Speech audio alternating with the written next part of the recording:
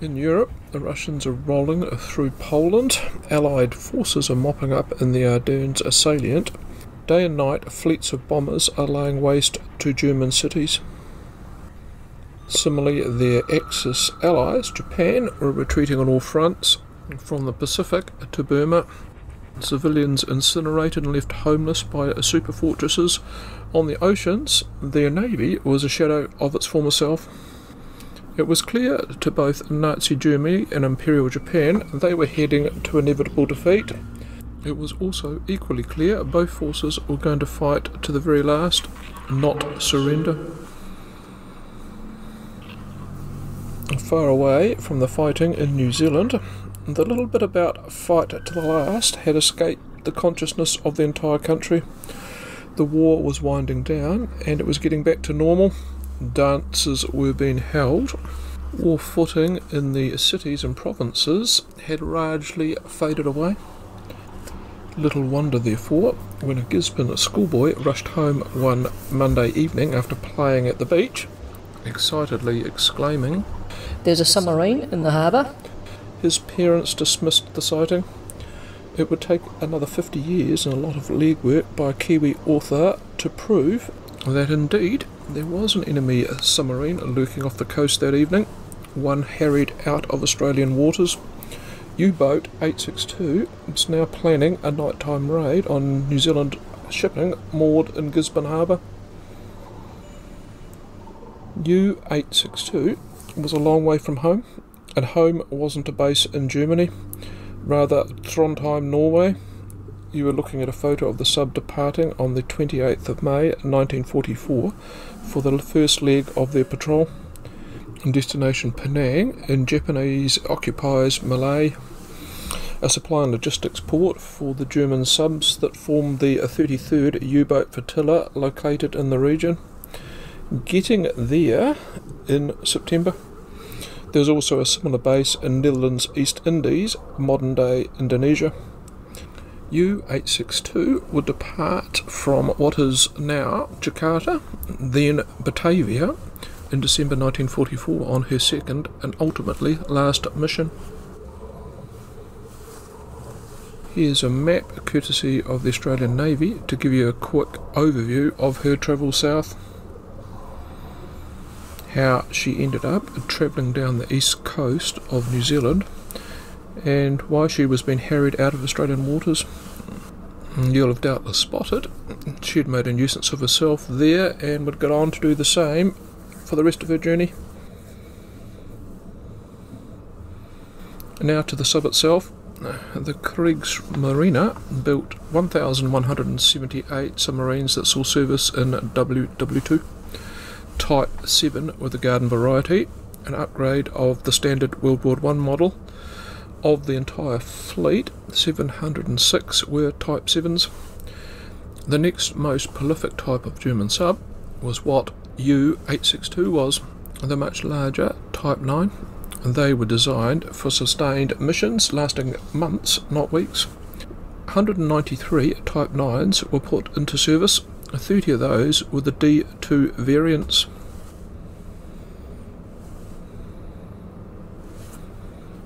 It wasn't until Japan entered the war, cities and towns took stock of their defences in view of a possible invasion.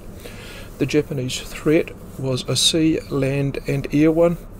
The German threat was largely down to the odd errant raider laying mines and sending to bottom freighters they perchanced upon. An example of a freighter being sent to the bottom I've covered in this video.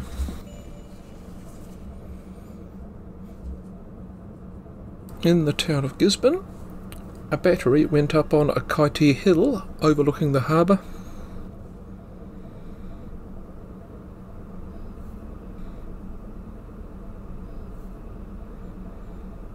That gun emplacement was manned 24/7. Pillboxes constructed, which are still there, last time I was there at least. Crude sandbagged bunkers surrounding the port and manned by home guards, the core of which were World War I veterans, and there were no flies on these blokes. Dad's army, they weren't. The New Zealand Home Guard was a well-disciplined and capable force.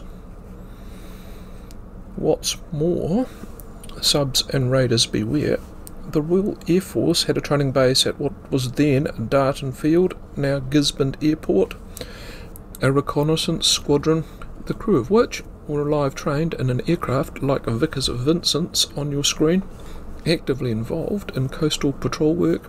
For a town of 12,000, it was packing.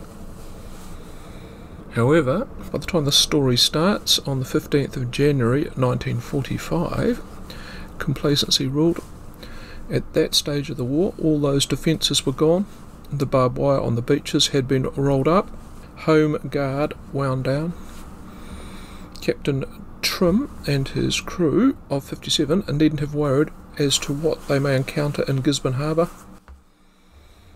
The gun emplacement now lay empty, the gun itself having been removed. Sandbag bunkers similar. Air Force demobilised, and the more modern Grumman Avengers that were there 6 months ago and their crew were now up in the Pacific. The government had declared the Home Guard superfluous since December 1943. Those local men were at home or in the pub.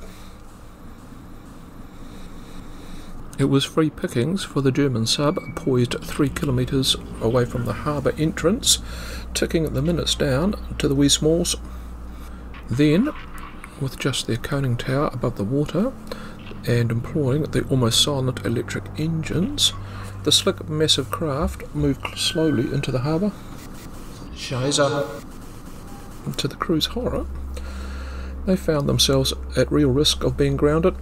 Just 1 metre now lay between themselves and the harbour floor. With this, inadvertently, the crew got the closest any German would to setting foot in New Zealand's soil in World War II. For the record, no, they didn't go on to milk a cow, and the story about wandering onshore in mid-Canterbury is also BS. One thing the Germans were masters of was keeping meticulous records. Becoming stranded was a risk not worth taking, especially since it was clear there were no targets worth expending one of the 30 torpedoes they carried on departing Indonesia.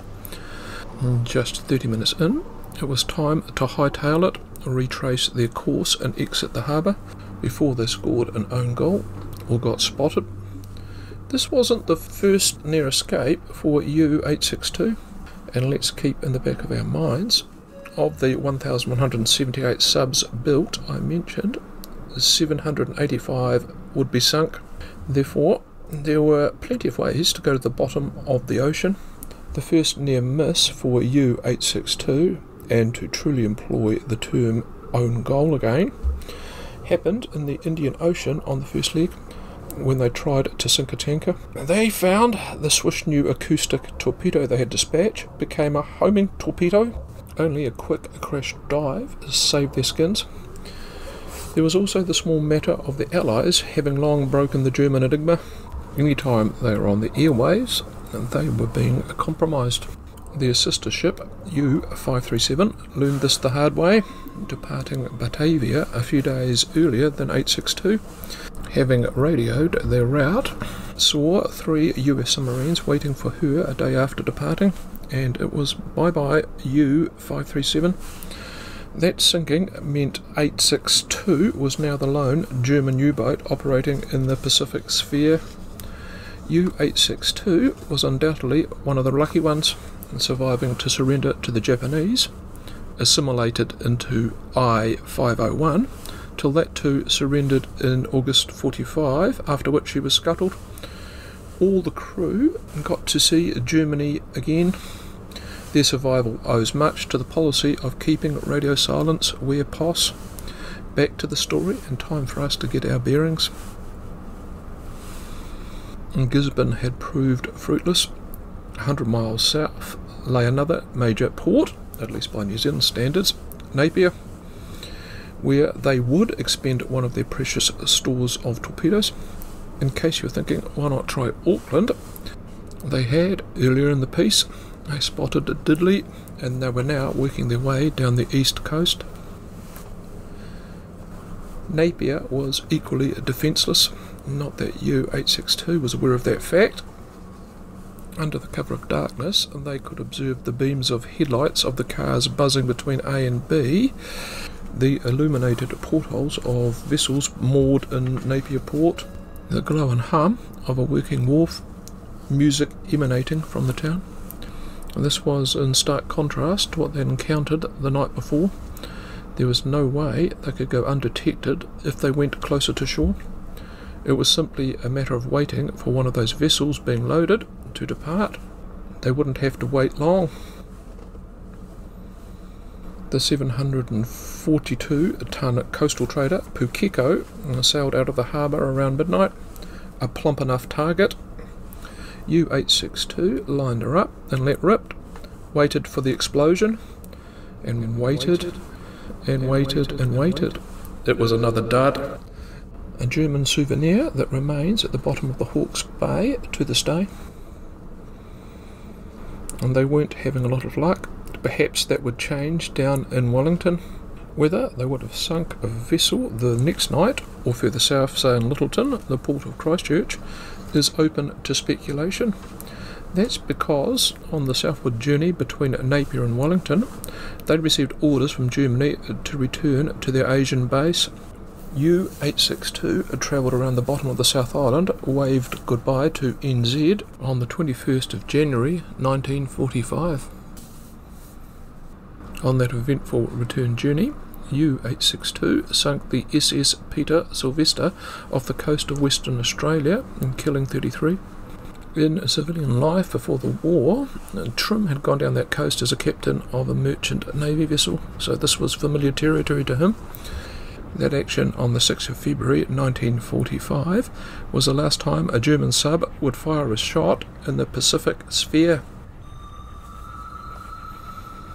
When you consider one of New Zealand's major contribution to the Allied victory and Britain's survival came in the form of food and wool, with it the requirement to operate a large coastal and deep sea fleet, it was simply luck that saved one, if not more, of those vessels being sent to the bottom of the ocean by U-862 in January 1945.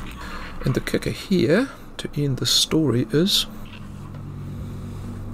no one really knew the full story until New Zealand historian and author, the late Gerald Shone, dug his teeth into it long after the war, proved decades of old rumours were actually true, travelled to Germany to meet the surviving crew and looked through a Kriegsmarine records. What I've told you today is merely the skeleton bones, the skeletal story of a much larger one. If you want the full one, please grab a copy of this incredible book. Now, if you're interested in more videos on Axis subs lurking around New Zealand in World War II, I'll leave you with the links in the description to the two related videos on that subject, as well as a video I touched on earlier involving the only time two vessels have duked it out in the Tasman Sea. Thanks for popping by and getting so far into this today, particularly if you're new to the joint. Welcome aboard. Bye for now.